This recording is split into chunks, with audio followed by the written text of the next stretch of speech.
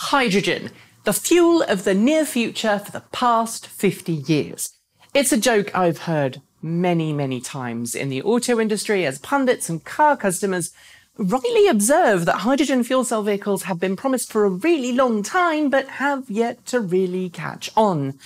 Today, while there are hydrogen fuel cell cars available in some parts of the world, sales haven't all been that good in most countries. And I say that because unless you're in Japan, where availability of hydrogen fuel cell vehicles is pretty much nationwide, most other countries have hydrogen fuel cell car availability that's usually geographically locked to a very small area where there's existing hydrogen refueling infrastructure.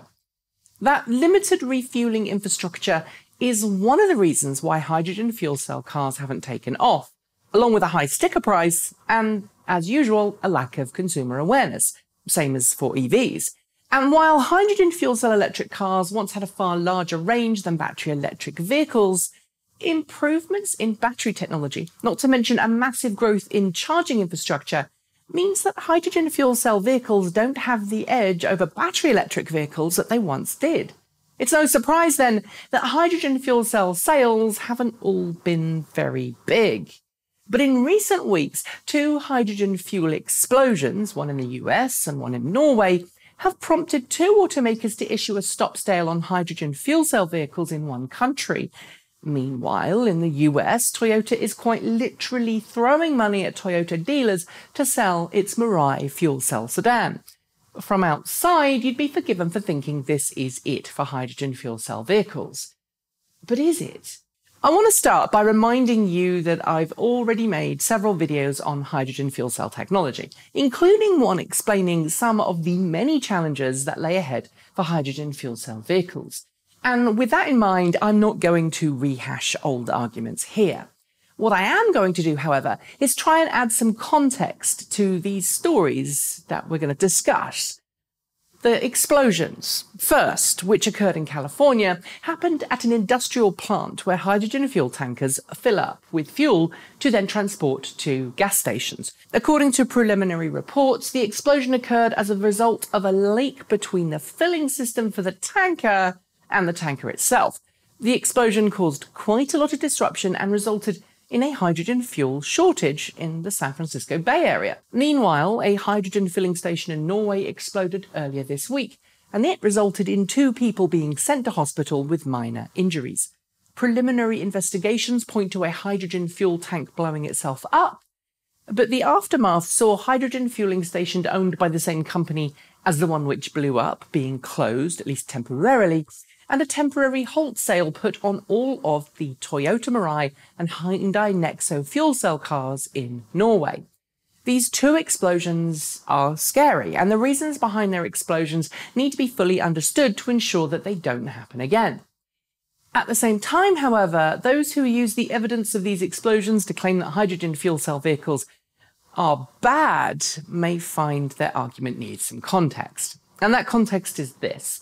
Gas station explosions happen from time to time. And there was a deadly one in Virginia back in May. And gasoline-powered cars catch fire too, resulting in horrible death balls of hot metal and gas going boom. But battery electric cars also sometimes catch fire, as recent Tesla fires have shown, and a safety recall for both the Jaguar I-Pace and Audi e-tron seek to prevent. In the context of explosions causing hydrogen vehicles to not be sold then, well, I think that's quite a long shot. It's more likely and plausible that the explosions caused a stop sale because automakers don't want to sell cars that can't be refueled. Which brings me to the incentives that Toyota is throwing at customers in the US right now. Under certain circumstances, Toyota is giving dealers $15,000 to use as cash-on-hood deal sweeteners, or whatever else they see fit, in order to sell the Toyota Mirai fuel cell sedan. As is usually the case with these cash-on-hood deals, the dealer isn't actually under any obligation to pass that money on to the customer. But if they do, it represents a massive cut in the effective price for Toyota's first production fuel cell car. It's likely that this deal is intended to get more Toyota Mirais sold, especially in electric car-loving California, where a long-range Tesla Model 3 is, frankly, a lot more attractive than the larger, less easy to fuel Mirai.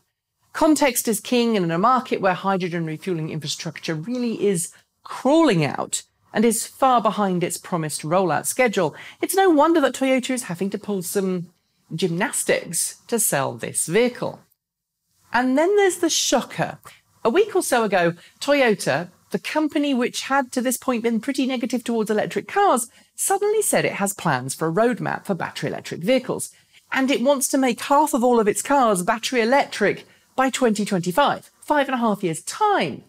At the same time, however, it says it's still committed to hydrogen. Take from that what you will, but it certainly seems that Toyota is now following Hyundai and Honda in pivoting a little more towards battery electric vehicles, in fact, more than they once were, shifting away from hydrogen fuel cells while keeping that technology in development in the background. Is hydrogen dead? No.